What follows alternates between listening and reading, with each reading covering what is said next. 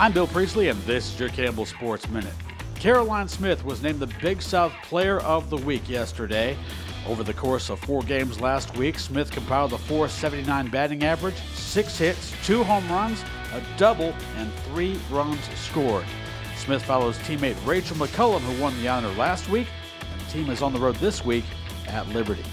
Also yesterday, junior Michael Horrell was named the Big South Baseball Pitcher of the Week for the 2nd time this year.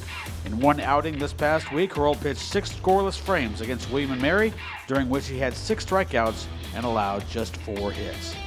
And today, the baseball team is back in action as they take on Ryder at 5 p.m. today and finish a 2-game set tomorrow at 3 p.m. in Jim Perry Stadium.